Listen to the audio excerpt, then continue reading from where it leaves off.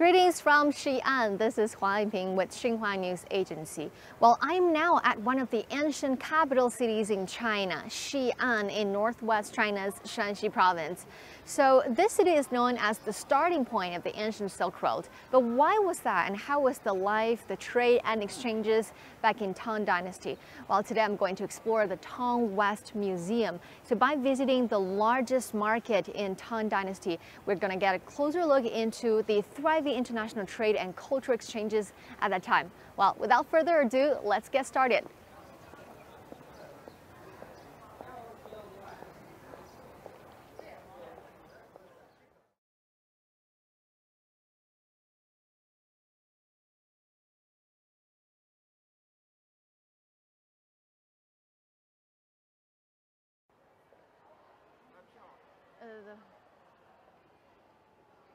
This museum is built exactly on the marketplace back in 1,300 years ago. And today I'm joined by Christina Zhou from the museum. Thank you so much for joining us. You're welcome. Good morning, Aiping. Good morning. All right, so Christina, can you tell us some of the basic information about this museum? Yeah, this museum is called the Tang West Market Museum. It is the first privately operated level 1 museum in China, and we built right on the west side, this original site. And also here, you may notice over there, it says the starting point of the Silk Road. So in this museum, we're going to get to know more about the Silk Road culture in Tang Dynasty. Wonderful. And, And also we could get to know something about the business side, how people were doing business in Tang Dynasty, especially in the West market. Exactly, exactly. So let's get started, I guess. Okay.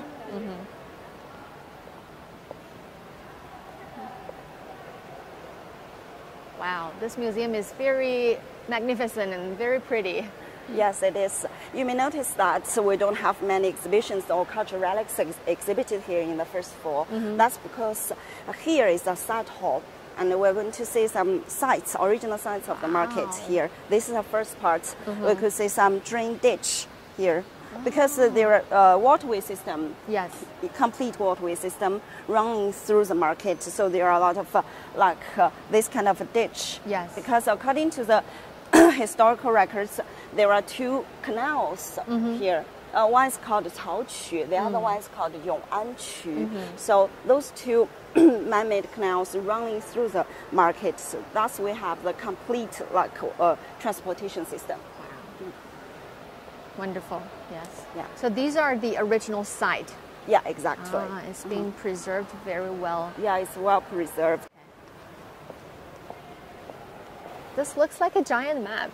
It is actually. Here, let's stand over right here, Chang'an, Xi'an. Which is today's Xi'an. Yes. Today's Xi'an. This is a map of Silk Road, actually, ancient Silk Road. See, from Chang'an towards west. Yeah, to the west. There are many countries. To the furthest part was over there. Rome. East Rome. So the street distance from Chang'an to Rome is about 8,000.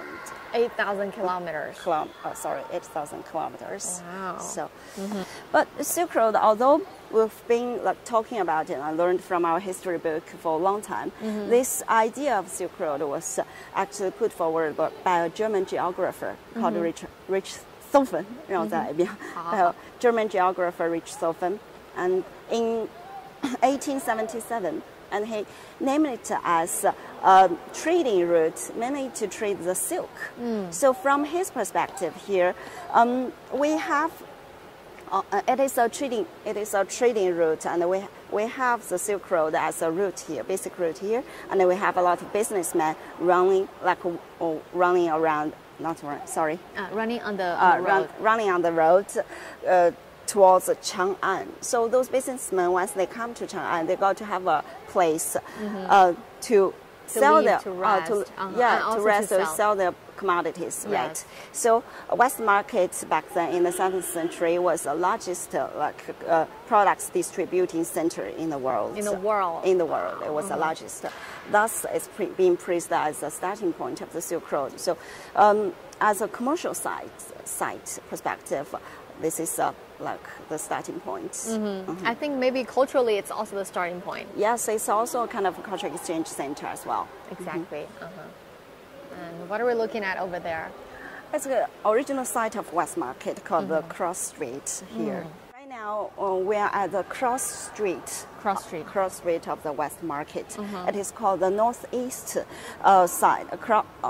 It's a northeast cross street here. So on the road, we could see clearly there are some road tracks. Yes. This is the first layer, and over there on the blue plate, you may notice some square ones. Can you guess what it is? It's something next to the road, actually. Next to the road, are they houses? Oh, are they houses?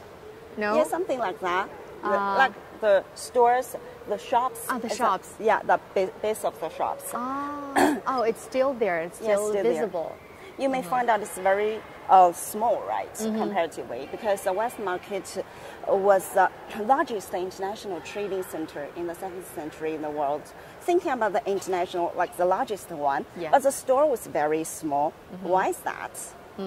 Because according to the documents, there are more than 40,000 businessmen working, like doing business in the West Market at the peak. So 40,000. There are a lot of businessmen. There are a lot of people in these markets. That's why the shops are very small. In Tang Dynasty, according to its walls system, it's a kind of management system. People are only allowed to buy things within certain areas. For example, we have 2 markets in Chang'an. The first one is the East Market, where the second one is the West one. And we have the same area, actually. But we serve different people. In the East Market, they sell more expensive products because they serve like a higher upper class. While in the West Market here, there are more civilians, common people buying things here. And also the West Market is closely linked to the Silk Road. That's where there are a lot of foreign businessmen, just as you mentioned before, coming to Chang'an in the West Market to do business. But those areas are strictly controlled. So although there are a lot of people here, we don't expand it, actually. Okay, I see, understand. Yeah. Thank you. Cool. Sorry, Let's go. Let's move on to the second floor to see the permanent exhibition. Yes. So these are also the site, the original site, right? Yes, original site. You could see more clearly those wheel tracks. These really are the wheel tracks are very tough. Very deep. Very deep and tough. So you can see a lot of like trade are going on at that time. Yes. So this is the permanent exhibition hall. Yes, this way, please. Okay, thank you.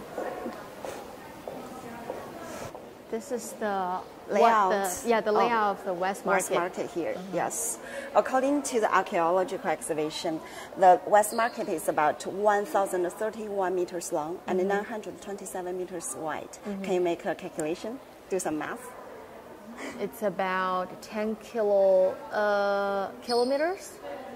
Yeah, in Chinese we could say it's about 1,600 mu, which is about 2.5 times as big as Tiananmen Square. Wow. Okay. And in the West Market, we could say there are 4 main streets, dividing this market into 9 different blocks, right?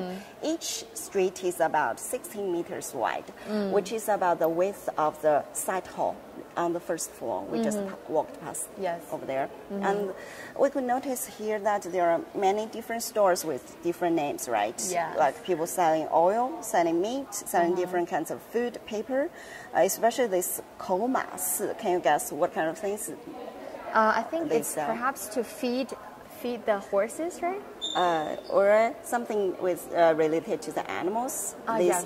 Yeah, they sell animals and also slaves there. In these komas. Okay. And today, in Chinese, we say that there are many different walks of life, right? Like 360 different ones. Can you guess how many back then? Wow, I don't have like the exact answer, but I think looking on this layout, it has to be something over 100, right? Yeah, it's over 100. According to the records, there are about 220 different industries in this this market. Yes. Incredible. See, talking about the waterway system, here you could notice that in the Western market, there are not only camels and horses carrying the products, commodities, we have the big ships as well. And that's why the business is more booming in the West market than the East market. And it's been called the Golden Market, by our famous point Li Ba. Yeah. Wow. And over here you could see some of the pieces of the silk. Oh, yes. Wow. It's very typical here. This piece is called the double griffin brocade.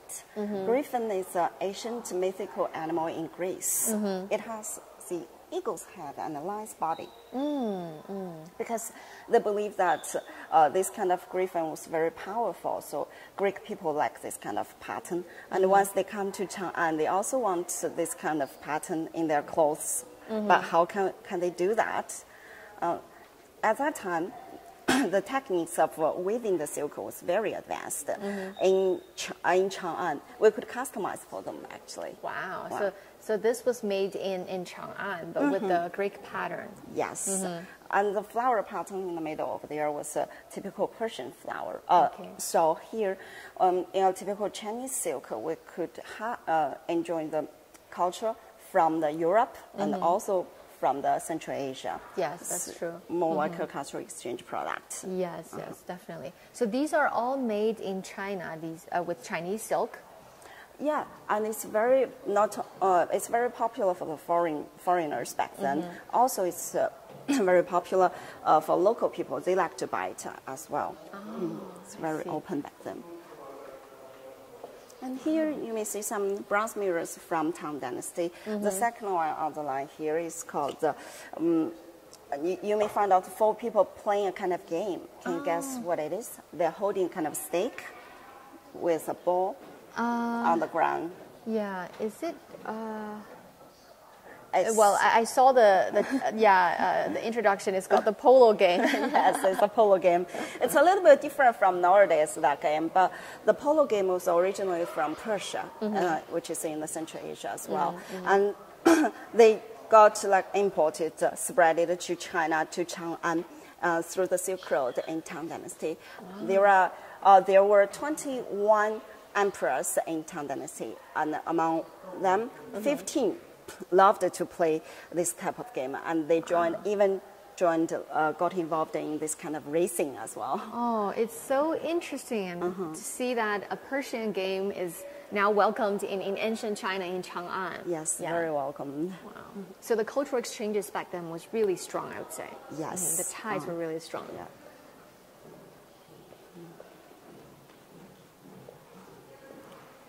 These are some of the other artifacts, right? Yes, some are collected from other places to present. For example, those glasses were very precious as well, because they are from the ancient Rome. Ancient Rome. Okay. Oh.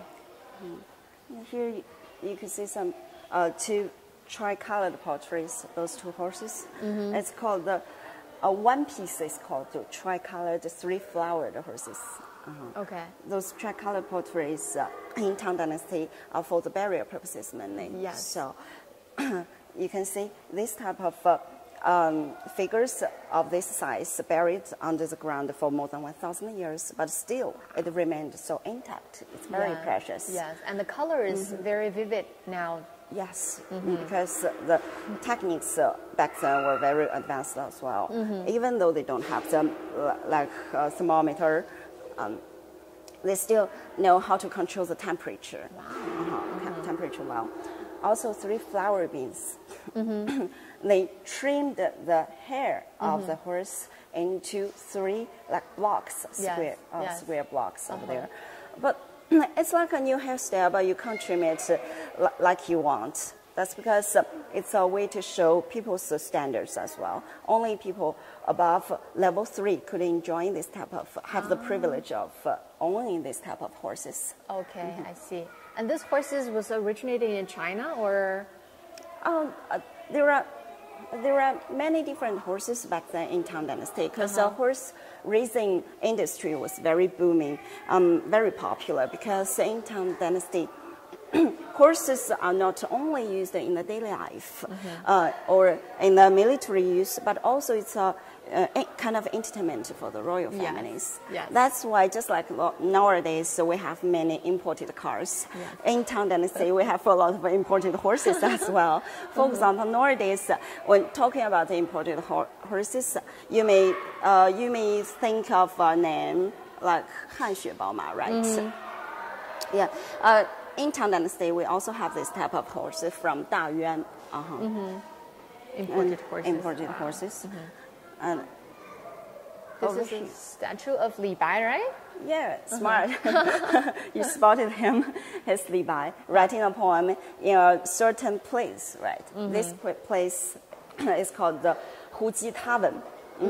It's a kind of special place in very unique place in West Market selling different wines, like especially foreign wines here.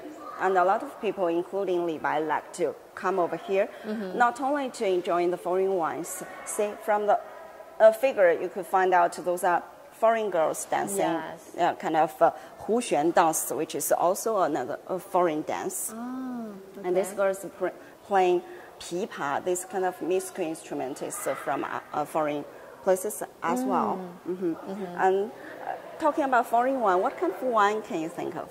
Like the red one from Georgia, from France. We have a lot of different varieties, right? But in Tang Dynasty, they can enjoy the port one from Gaochang, which is in Xinjiang nowadays, Turfan.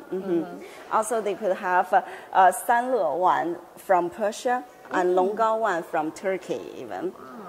There are about like 13 famous local wines in China as well, and one of them named after West Market. It's called Xi'an.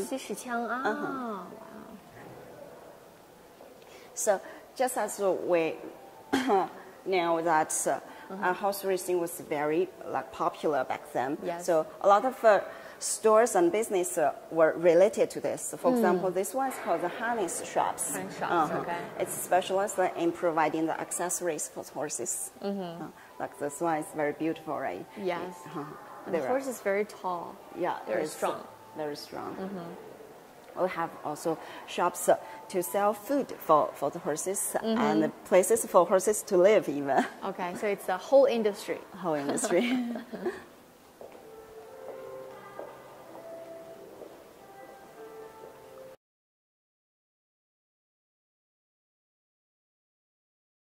See, here we have 4 pieces of replicas of beautiful clothes, right?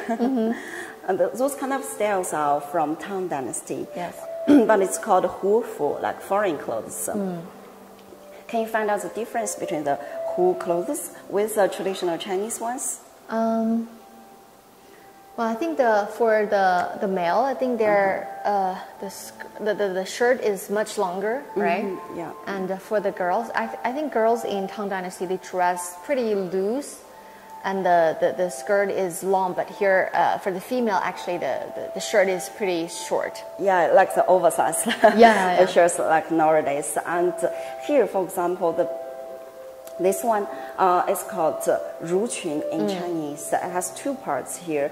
The first part on the top is a short sleeve coat, while the long dress over there is in pink. And they have a pink ribbon made of silk as well. It's a typical foreign clothes, but it was very popular in Xi'an. Local people liked to wear this type of clothes. Very pretty. Yes, as well. So you could look closer about those 2 girls here. They're dressing like males' clothes, right? Oh, that's true. In Tang Dynasty. Which shows it was very open back then for the girls. The social status of female were higher than other dynasties. People could wear male clothes without covering their face, Yes. very confidently walking on the street, and females even could ride horses back then. So it was a very open dynasty, open society. Very open and inclusive, actually. So talking about the foreign clothes, local people like to wear that. Can you guess what about the foreigners once they come to China? Do you think they like to wear our local clothes? Of course, I think because when you're in Rome, you need to act and do as Rome, right? Yeah, exactly. We could tell from those two figures here. It's called, this one is a military officer because he's holding a sword over there, and this one is holding a plate, and it's a civil officer in China. Yeah, from the dress you can see it's typical like traditional Chinese dress. Right. But the facial appearance, are they locals? I don't think they're locals. So they're foreigners. Yeah, they are. They're foreigners. And they're foreigners working in the government back then. Yes, in China. Because say there were many foreigners coming to China to like have a career, and they can be businessmen, right? So working in the West market to make a living, and also they could study here, and just like those coins that we saw from Japan, they could learn the advanced technologies and bring back to their country. Yes. Also, they could stay here, study, and work as a civil servant in Tang Dynasty, even in higher positions. Can you tell? How can we tell they're in high positions? We could tell from the plate he's holding. Yeah, only like officers above level 5 could hold this kind of plates to like discuss politics with the empress. Wow, I think this is incredible. I mean, it's even unimaginable today. I mean, can you imagine a foreigner working in it's countries? very rare. Yeah. The government today, it's very rare. It's very rare. So indeed, I think Tang Dynasty, the society was so open and inclusive and diverse. Yeah, it is.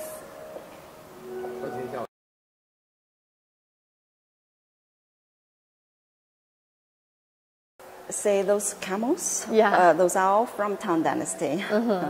But they are in different shapes, different sizes. Different sizes because we collected them from different provinces. I see.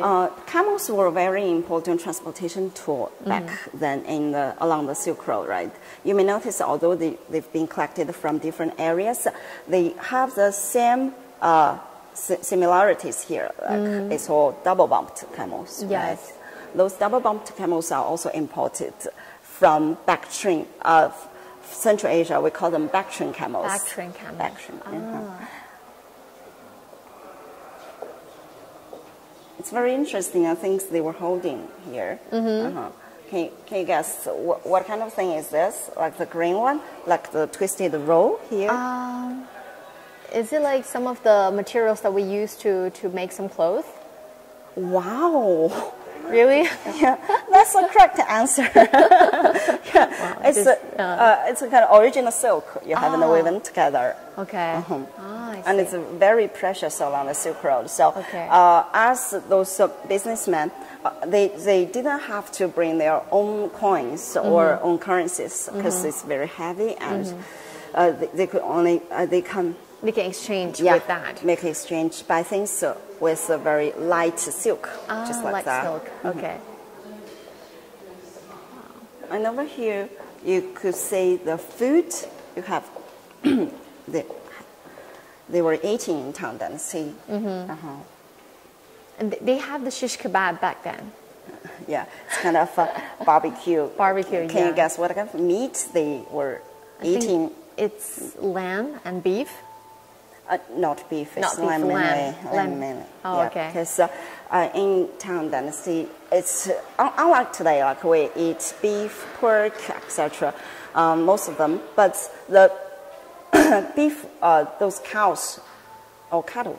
Cattle were protected by the government because it's a very important tool for the agriculture. Exactly. And they eat the flour, like the wheat made things mainly here. For example, the steamed buns, the dumplings, and this kind of different kinds of biscuits here. Not only that, there are a lot of things actually imported through the Silk Road. Here we could have a glimpse. For example, this kind of ships nowadays were imported through the ancient Silk Road. This type of ships. In Chinese, we call them what kind of ship? 绵羊. 绵羊, yes. But back then, it's called Huyang. Because it's foreign. Like foreigners, we call them Huren. Yeah. So Hu means foreign. Hu means foreign. Yeah. So a lot of things and food, starting with Hu, were important along the Silk Road. For example, like hulobo, carrots, pepper, 胡椒, cucumber, 胡瓜, and grapes. Also the spinach from Persia, and pomegranates from Central Asia. So and walnuts, like walnuts were called 胡桃. 胡桃. Yeah, makes sense. Yes. Yeah, a lot of things that we are enjoying today, thanks to the Silk Road. Definitely, exactly. So, Aiping, this is the end of our tour today. How do you feel? Wow, I think this museum is really an important testament to the ancient Silk Road. I mean, here we can immerse ourselves in the vibrant culture of Tang Dynasty and experience, people's unique way of life back then. And I think the coins, the textures, and even food that traveled along the ancient Silk Road can be found in this museum. So it's really amazing. Yeah, I'm really glad you like it. So what impressed you most? I think what struck me the most was the extensive scale of trade and exchanges back in Tang Dynasty, which really reflect the openness and inclusiveness of the Tang Dynasty. Yes, exactly. And I think the spirit of openness and inclusiveness is carried on to today's Belt and Road Initiative. Do you think so? Yeah, I think so. All right. So with that, I would like to, that will wrap up our today's live stream. And I would like to say thank you once again to Christina. Thank you so much for your wonderful introduction. You're welcome, Aiping. Thank you. Thank you. And I hope our audience is enjoying our live stream. And that's all for today. And we'll see you next time. Bye. Bye-bye.